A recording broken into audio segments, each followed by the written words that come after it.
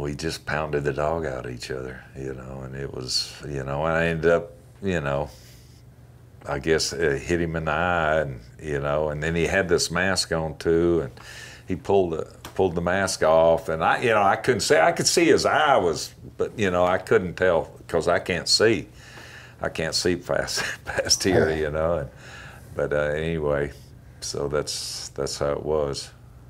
But, so you just were protecting yourself. He was being well, really yeah. I mean, he was pounding on me, and actually, you know, Mike Tyson fought Buster Douglas the next day. Yeah. And so, you know, in the dressing room, or you know, sometime after, you know, Leon said, "Are you going to the fight?" And I said, "No, I'm not going to the fight." And he says, "Shoot, there won't be any punches thrown harder tomorrow night than were thrown in that match tonight."